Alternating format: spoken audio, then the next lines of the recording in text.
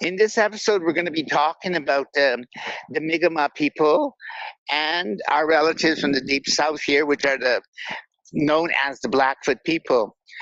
And here we have two, again, as we said earlier, they may have common threads and they may have similarities and values, but they're two totally different cultural groups. The Mi'kmaq people were the first, if we're talking about history and the knowledge of those people, they probably had contact probably 500 years ago and with settlers.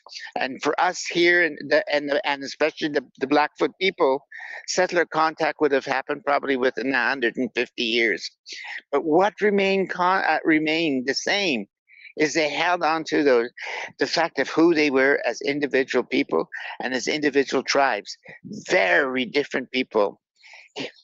Here, the Blackfoot people were specifically known as people of the plains, and whereas they would follow the buffalo up and down, and whereas the Mi'kmaq people were more like they were called people of the dawn, and were more or less stationary in a certain area.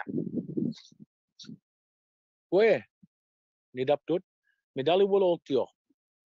Ni dalawi si Michael Denny, atleawi, unamagik, migamagik. Wede bek si budan, dalawi si gwegwistonic, unamagik. Ni na migamau, mui wadam, dan teliul nuisi, mui wadam dan detleawi. Megidedam, dan delugudis kujinuk, dan egau.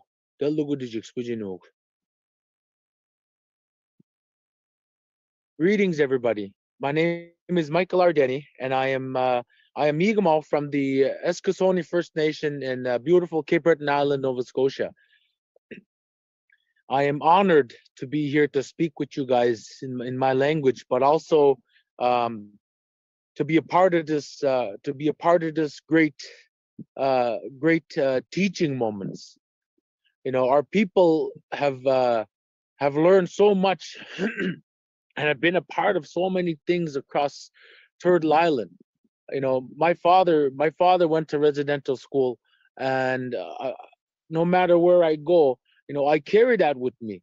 But I'm also on my healing journey where I am learning more about our people, more about our culture, and being a language speaker. I try to incorporate and speak my language, everything that I do, teaching my children to speak my language and teaching other people to speak their language. So that's a big part of who I am. The Mi'kmaq people are an Eastern people. We call ourselves, and we are part of the Wabanaki confederacy, which is a coalition of different nations, the Wolustugui, the Passamaquoddy, Penobscot, and the Abenaki. All Eastern nations, all collectively call ourselves people of the dawn and the Wabanaki people. And our homeland, we call it Wabanaki, but also we call it Mi'kmaq, specifically in this territory here. And in Eastern Canada, this is what we call Wabanaki. This is our traditional territory. So we greet the sun every day. We are the first nation that sees the sun, that does our sunrise ceremony every morning, and we sing and we give thanks for a new day. And every day that we do this connects us to those ancestral teachings that our ancestors and our parents and our grandparents have taught us. In Mi'kmaq, we say niskamish, and the opposite of that would be nugami, or my grandmother. But we say niskamish is our grandfather, or we call in the old way to say it, our son. We say nagusa today, but the olden way to say it would have been niskamish, which means grandfather. So when we meet Niskamish in the sky every morning, that sunrise ceremony, we offer our damawi, our tobacco, and our prayers and our thanks, and we raise that tobacco up and we give thanks for that new day coming, the new beginnings starting, those many different teachings that come with the sunrise ceremony. And we ask Niskamish, we ask Isulk, our creator, we ask all those Chijakamish, those good spirits that are around us, and we give thanks for that day. We give thanks for everything that the warmth of the sun that gives us. Niskamish, our grandfather, gives us the light, things for things to grow, our medicine, the water that it supports, and it gives all of us life. Like the moon, Nugami, our grandmother, and how in partnership they work together, our people gave thanks to these many things. And in the first thing in the morning, that's what our people still do to this day, and our ancestors have done since time immemorial, to give thanks and to thank that Niskamish in that good way we call a sunrise ceremony. So we offer our tobacco up and we place it onto the ground, or we place it in the water, we place it in the woods, wherever you're doing your ceremony. You know, our people, when we do our ceremony, we often go right down to the water, and we face east towards Niskamish, towards the sun, for that good, for those good teachings, and to do this in a good way. So I'm gonna sing you a short song. You know, our people would not only do that sunrise ceremony, they would sing a little song. And I'm using what we call an instrument. This instrument, what we call a jigamakan, and it's like it's a rattle. There's no English word for it, just a jigamakan, but it's a rattle. When jigabasut ye ama when dala baby da iya no tejid na gotala dio hey ya yo hey na hey ya yo hey na hey ya yo hey. Akilo wabusul yo ama when dala baby da iya no tejid na gotala dio hey ya yo hey na hey ya yo hey na hey ya yo hey. Agilo madwesul dio ama wendala bewi da iya no tejid na gotala dio hey ya yo hey na hey ya yo hey na hey ya yo hey. Agilo muinul dio ama wendala bewi da iya no tejid na gotala dio hey ya yo hey na hey ya hey oh hey na hey ya hey oh hey da ho. And that song there is a song, we call it a clan song. And when it's usually the first song sung to show that how many people that are at, we call a mawiomi, which is I guess is a word that we use today for powwow, but it means more than that. It's a mawiomi, a gathering of all the people. So when that singer would sing that song, it talks about different animals, so it talks about different clans. And once the singer sings that, the people that are there, their clan, they come out and they do their dance, so that all those people that are there, all those clans that are represented at that mawiomi, um, they get a verse in the song. So we greet the Niskamish, our son, with a song, so that we set off our day in a good way, in ceremony, but also with practical things, giving thanks. When we talk about ceremony, and when we talk about how we incorporate everything that we do as Ulnu people, and how important like the sunrise ceremony is, and all the different kind of ceremonies that our people do all across North America, all across Turtle Island, and especially here in Wabanaki territory, when we greet the sun and sunrise ceremony, how important ceremony is, and how important ceremony is for our young people as well, especially our young people. So ceremony is education. It is a classroom.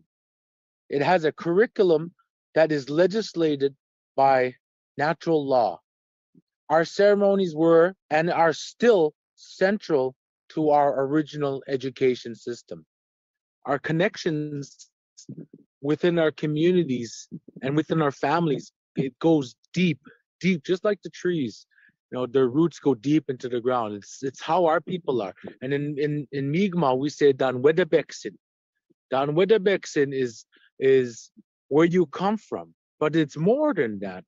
It's that connection to the land. It's that connection to the water. It's the connection to everything that grows in that area where you come from. It's those family connections. It's that community that you'll come from. It's your language. It's all of that and more. So it's so important to always go back and to connect with those elders, to talk to those elders, and to create those connections with those elders, to talk with them, to learn about your history, to learn about your family, to learn about your language, your culture, your ceremonies. It's also very important that we continue to do that and we continue to respect our elders in those ways. So with that, dear ladies and gentlemen, Walalio, thank you very much for listening to me. And I hope that everybody has a great day today. Walalio, I'll see you guys. Oki nagsukuan nistuwa go kanikwan. Kit kanet sa matsnuk po kanikwan.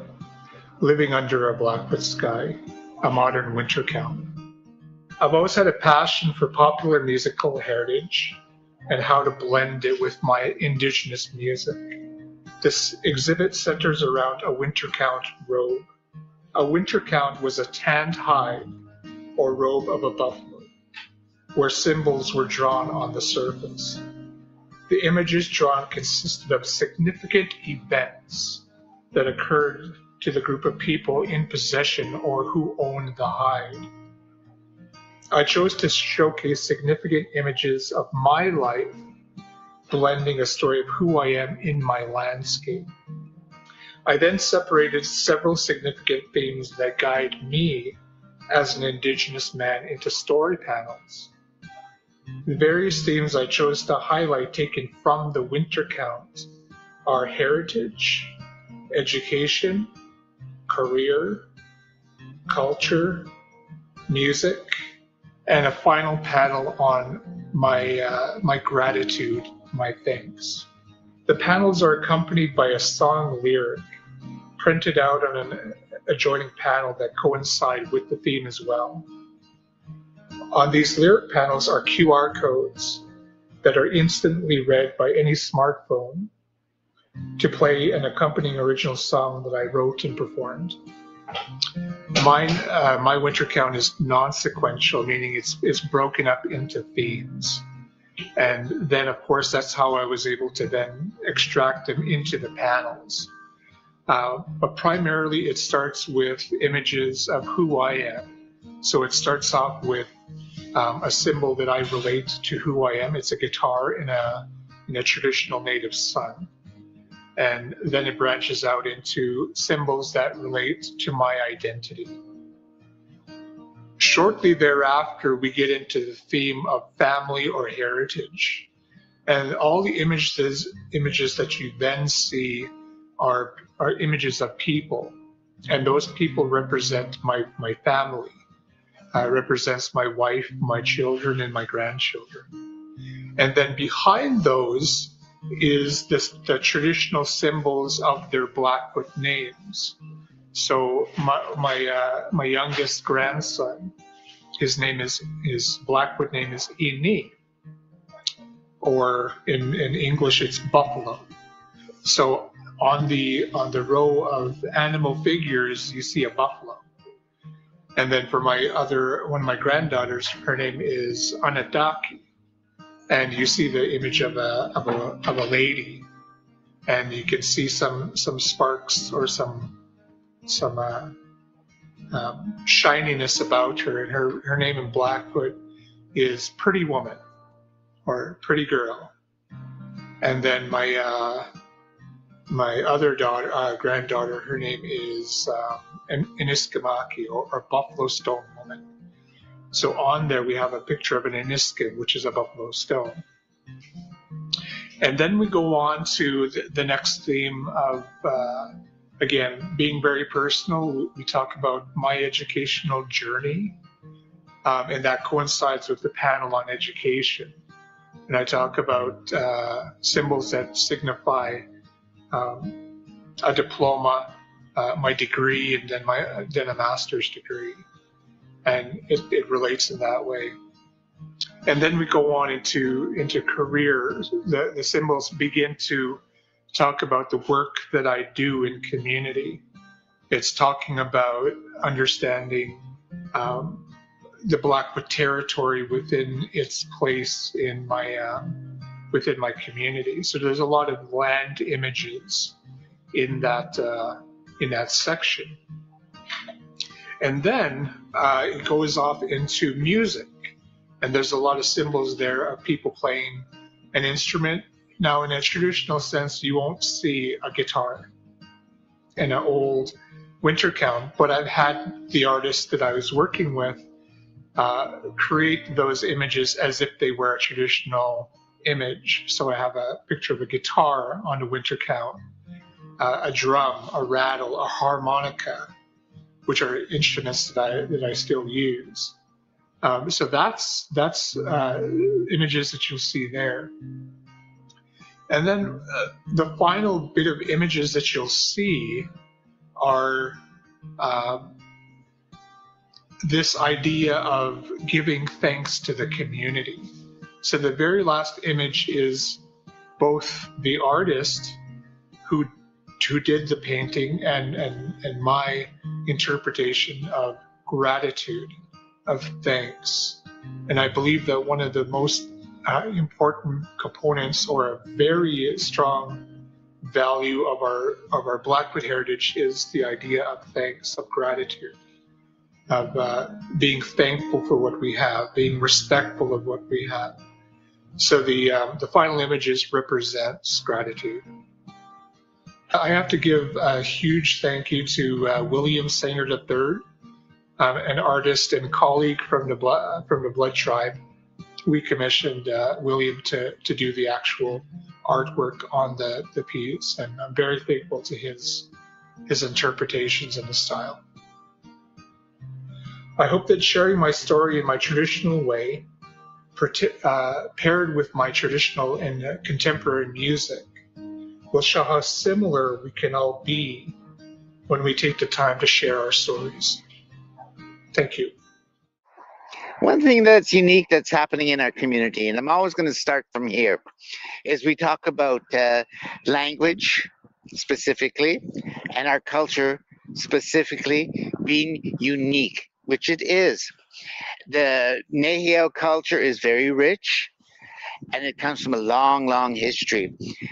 But having said that, I think we as educators, when we go out into the communities, be it if we're coming from Mi'kmaq territory or we're going to the tip of the Pacific West Coast, there are differences in our cultures and different in our languages. We may have some of the same values, and we may have some of the same common spokes or threads. But what makes us so unique, and so what is so different, is that there is a difference in everything we do as such. I bring you a perfect example. My time in working in the province of British Columbia, I had the opportunity to go all over the province. But what people don't really understand is that if you just go over a mountain, you go over a hill, or just down the road from the river, you will find a totally different cultural group. The language is very different. That people may only be about 10 miles to the next people. They would not understand one another. Sure, there will be certain ties because there may have been interaction and blending of the nations as time goes on, but they're very unique in their culture. And for me, when I went growing up, I thought everybody was like us here in Alberta. We were all living in teepees. And through the stories, my grandparents used to tell us, there is a mountain up there. As a child, we never even thought about mountains because you can't see it. We didn't think they existed. But man, once you went across Jasper and you saw those mountains, and we started to meet different tribes.